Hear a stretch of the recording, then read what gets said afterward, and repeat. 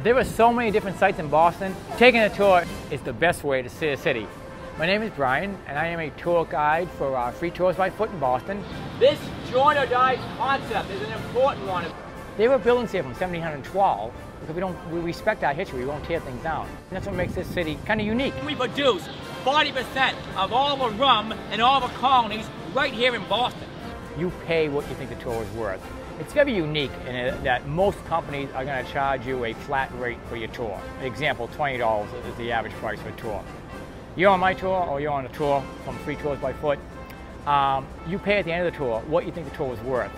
That is a huge difference than paying for a tour beforehand and not knowing what you're going to get.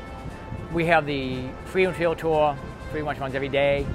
We have the North End Little Italy tour, which runs on the weekends. We have the Cambridge Harvard tour, which is a great tour. We also have a Little Italy food tour, which is pretty unique. The guide will take you into some of the beautiful shops in the North End and take you free food samples. And we have our Beacon Hill crime tour. Wow, the tour was fantastic. I learned a lot of American history. I was not familiar too. Oh, we really enjoyed the tour. It was awesome. Yeah, it was a really informative tour. We also have tours in New York City, Philadelphia, Chicago, South Carolina, New Orleans.